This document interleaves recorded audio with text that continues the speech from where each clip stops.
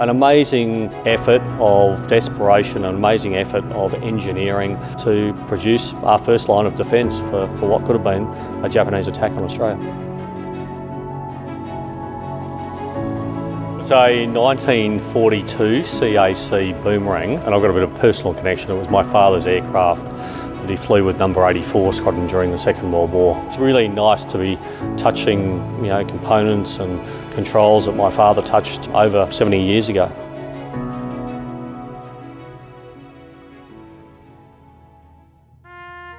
December 7th, 1941, the Japanese attacked Pearl Harbor. And at the time we had P-40 Kitty Hawks on order from the United States. Now, as a result of the attack on Pearl Harbor, the Americans cancelled that order. So the government went to the Commonwealth Aircraft Corporation and said, look, we are desperate, we need a fighter aircraft.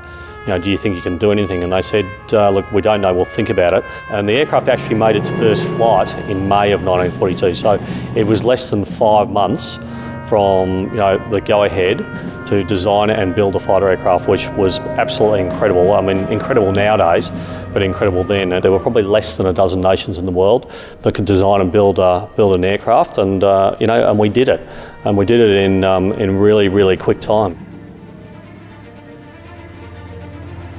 So Dad was flying missions up to Moroki in New Guinea, looking out for Japanese, predominantly Zeros. Probably a good thing for him, he didn't run into any of them.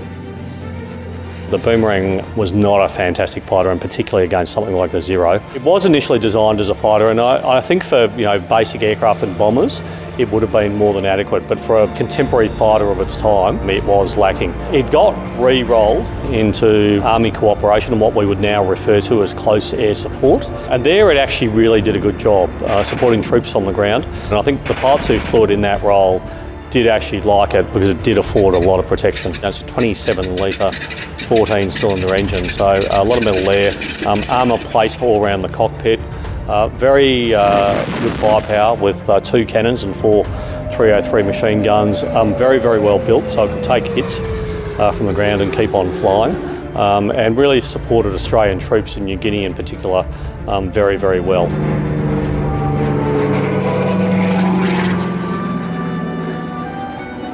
I think materials at that time were challenging, and you can see that in the build of the aircraft. It's made of wood, it's made of steel, it's made of fabric, and it's made of aluminium alloy. I can imagine it wouldn't have been easy, and then the whole design process itself would have been pretty challenging. You had an engine, granted, but getting the airframe and the aerodynamics and all those sorts of things right is not easy.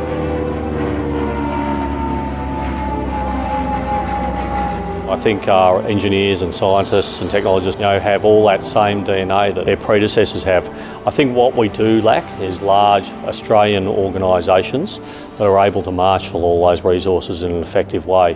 And we did have that, obviously, in the 1930s and 1940s when we built the Boomerang aircraft. I think we've got to create companies that do that sort of things here and give all our young people the opportunity to work on some really, really exciting projects. And I'd like to think that Nova's one of those companies.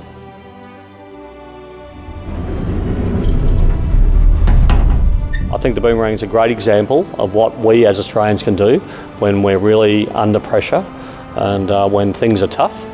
The vision and mission for Nova is to create a great company with great people that solves problems that really matter.